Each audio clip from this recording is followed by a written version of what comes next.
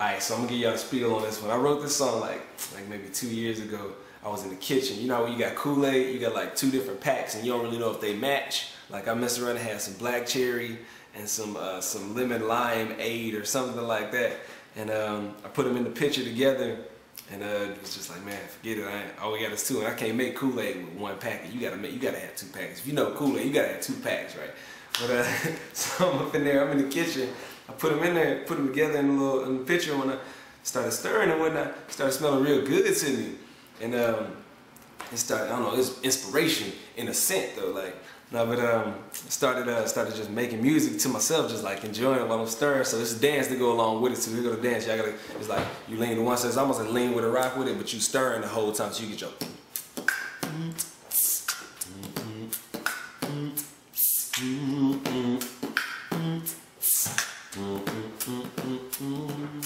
It was like, I met her at the corner store.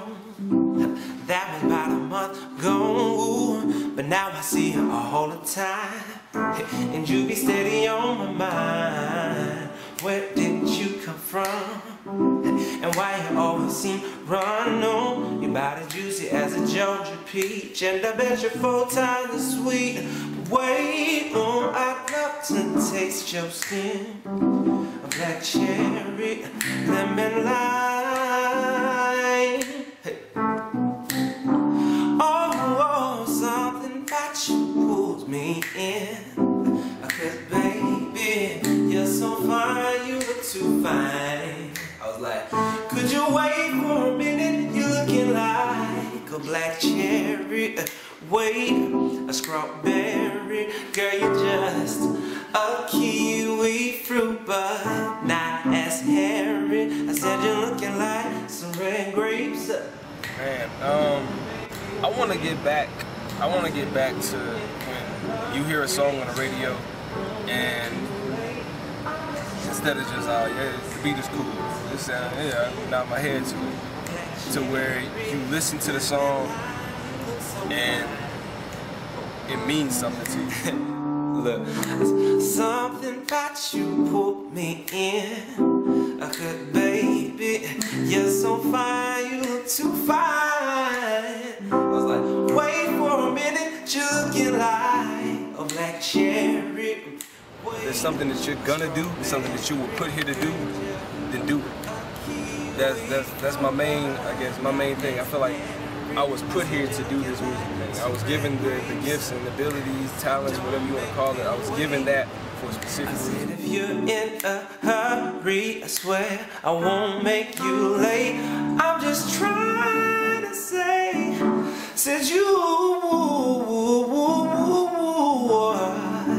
said I'd love to taste your skin.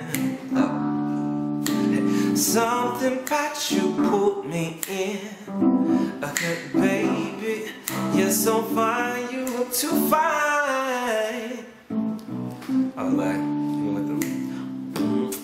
there's something that's gonna run through my head that might not have run through the next guy's head, that everybody out here might need to hear, and that might inspire them or that might help them in any way, shape, or form to accomplish their goals.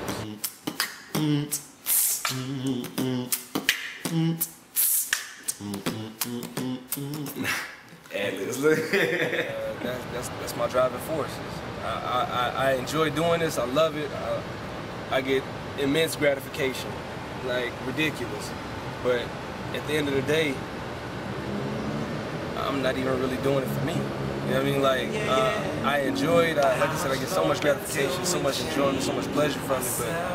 But at the end of the day, I'm doing it for y'all. We're all here to help each other.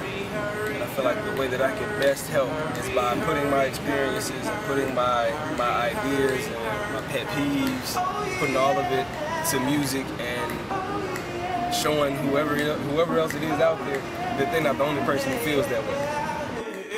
Hit me up on my Twitter page, @TheCurtisFields.